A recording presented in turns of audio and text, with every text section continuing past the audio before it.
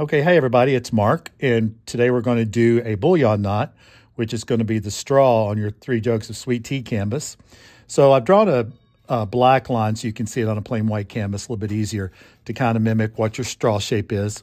So when you do a bullion knot, you're going to reference 2 points on the line, point A and point B. So you come up at point A, which is at the bottom of the element, and I'm using a bullion needle. It's just a long, thin needle. You can use a long milliner's needle or a regular needle sometimes, but if you don't have a bullion needle, let us know. We'd be happy to send you some. So anyway, I'm going up in A and down in B, and I'm going to keep a loop in my thread. I'm not going to come all the way through.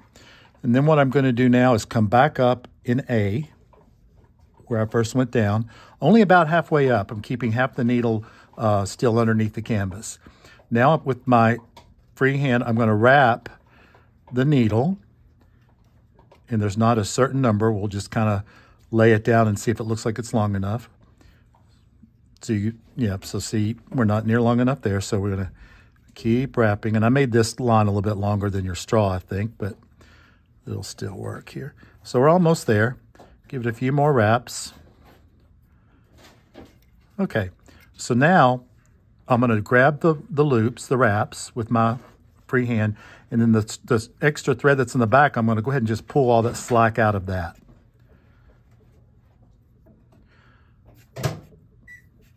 Okay, so now I've got my wraps in my hand, and I pulled the slack out of the back. So now I'm going to kind of loosely twist the wraps in the opposite direction that I put them on, just to loosen them a little bit.